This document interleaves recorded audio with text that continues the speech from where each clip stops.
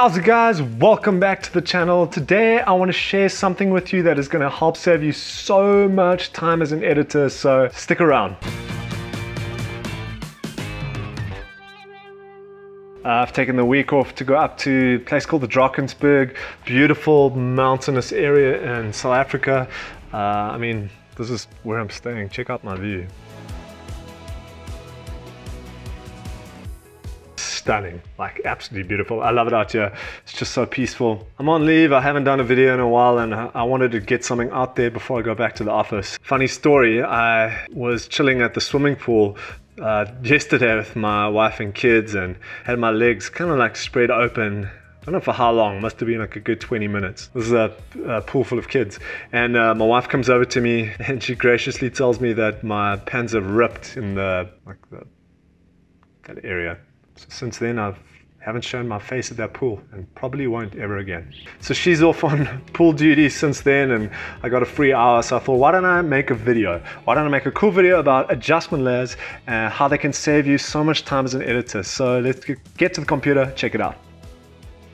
Okay, so let's get into it. We got Premiere Pro open, and before we start, I just want to say thank you to everyone who's been subscribing, liking my videos. Like, I really appreciate it, just to know that there's people out there that my content is helping. It really means a lot. That's really why I'm doing this, to help people. So if you haven't already, subscribe to my channel, hit that button at the bottom. I'd really appreciate it. Thanks guys. Okay, so let's get straight into it. I got Premiere Pro open, and I've got a few clips at the bottom here. Let's just zoom in.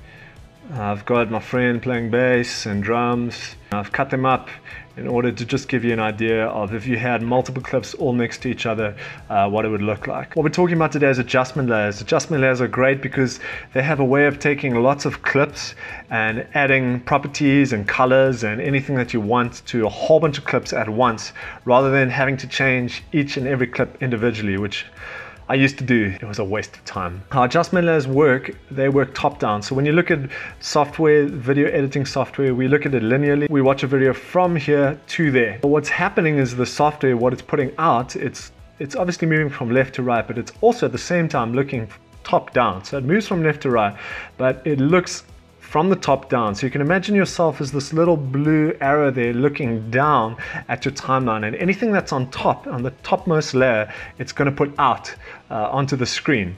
So at the moment there is only one layer, so it's going to put out everything that's currently in the layer. But if I push this layer to the top and just drag it across, the timeline moves from left to right, and once it gets to this position, it has a choice to make. Do I push out this video at the bottom or this video at top? Can't do both, so it has to do one. So the way that it's designed, whatever's on top gets put out.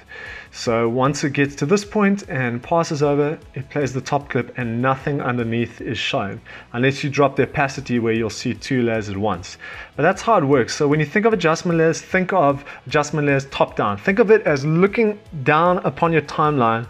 An adjustment layer is an invisible layer that you stick on top. It's almost like a lens that you see everything through, and you add properties, you add colors to these lens, you add effects to this lens, you add a whole bunch of different things to this layer, and when software looks through that layer, it's going to apply any properties on that layer to all of the layers underneath it. So that's basically how adjustment layers work. How you add an adjustment layer is you click on your project panel on the left here. On the bottom right, there's a button that says new item.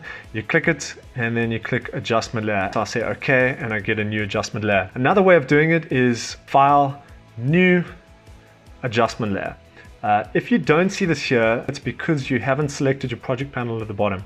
If I selected my program panel or maybe my timeline and I go to file, new, I can't add an adjustment layer. It's because your program your project panel has to be selected. That's this one over here, before you can go through file, new adjustment layer, and now it's available. All right, so once it's over here and available, you just drag it onto your clip. I'm going to pull it so that it fills my entire clip, because I want to do a basic color grade over this whole clip. Just as an example. Cool thing about adjustment layers is that you can change the settings on the adjustment layer and it adjusts everything underneath, but it doesn't actually affect the settings of your footage. So I'll show you what I mean. So let's let's look at this clip of my friend playing drums. What I'm going to do is I have my adjustment layer selected, don't forget. I'll go to my color tab, lumetri color, and I'm going to push, just as an example, I'm going to push the exposure way up on this thing so you can see the difference. So it's pushed pretty high. Now if I go back to my editing panel and I play through, not just that clip has been affected, but every single clip underneath it, even the bass clip coming up. So you can see the bass clip there, the exposure is really high. So if I pause it and turn off the adjustment layer, toggle it off, that's the original clip with the adjustment layer on. Can you see how it changes every single clip underneath it? That's the power of an adjustment layer. What I usually do is I have 2 adjustment layers on most of my videos. My first adjustment layer is a white balance layer, so I get my whites right, make sure that my whites are white, and then I add another layer on top of that, which I'll use to color grade. And sometimes that won't stretch across the whole movie as one clip. It'll be cut into different clips depending on if I use different angles. I'll show you what I mean. I'm going to turn this off for now, this adjustment layer. Actually, I'm going to delete it. And when I look at this clip, this bass seems a little bit darker than these drums. They both are a bit underexposed, but there's quite a lot of shadows. It's quite dark in the background of that bass. So I want to show you how you can use adjustment layers to quickly color adjust and expose different clips rather than going to each and every individual one, which I did, by the way. I used to do this all the time and it was time consuming, frustrating, and I was a noob. I'm clicking the adjustment layer over my bass guitar clip. And I'm just going to push the exposure up just as an example. Oops, sorry, it's toggled off as you can see there. I'll toggle it back on. Just drop the contrast a bit. So I'm just going to add some whites and a little bit of shadows. This is just, I'm not even trying here. This is like me just doing a really bad example. Okay, all right. Now what you can do is you hold Alt and you drag that adjustment layer over wherever the bass guitar comes up again. So it comes up here, and I'll just adjust it to the length of that clip. And I think there's one more. Hold Alt, drag, and make another one. So now what happens is every time the bass guitar appears, you can see the coloring on that one. It changes for the drums because the adjustment layer is not over the drums. And then when it gets back to the bass guitar, it's still got the same settings, which is great. So you can keep the same color.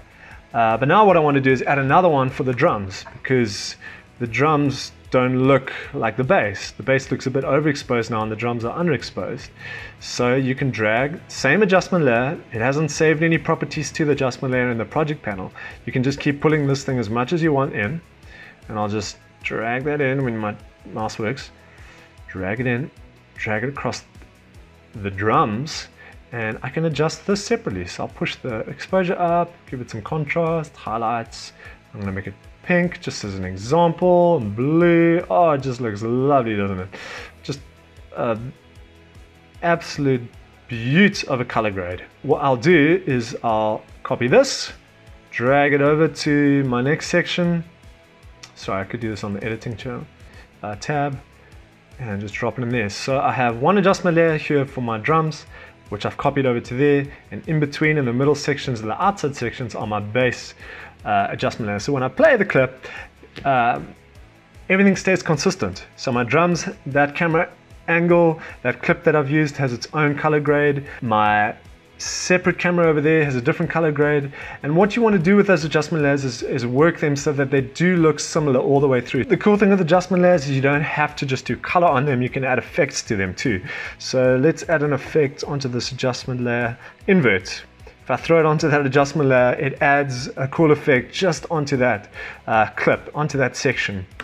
I know, why would you do that? Who knows, but it's great, because what it actually does is it doesn't affect your original footage, it just affects the adjustment layer on top of it. So if I toggle this off, the footage is still there, it's still clean, it's still perfectly intact, and all I'm doing is adjusting the adjustment layer on top.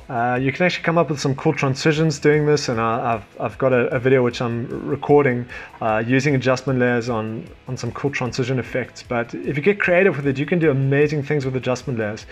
You can also pull the opacity down on this, so if you don't want that effect to show up as brightly or come through as strongly, 75% rather than 100% you can do that. There's tons of stuff you can do to adjustment layers. But what it is going to do, it's going to save tons of your time as an editor, so you don't sit there individually editing every clip and then copy and pasting that thing. You just put an adjustment layer over it, smack your color grade, smack your LUT onto whatever that adjustment layer needs, and you just stretch it across however far you need it to stretch across. It's great. But that's it, guys. I really hope that helps you. If that added value to your life as an editor, as a videographer, please give me a like, subscribe to my channel. I'd really, really, really appreciate it.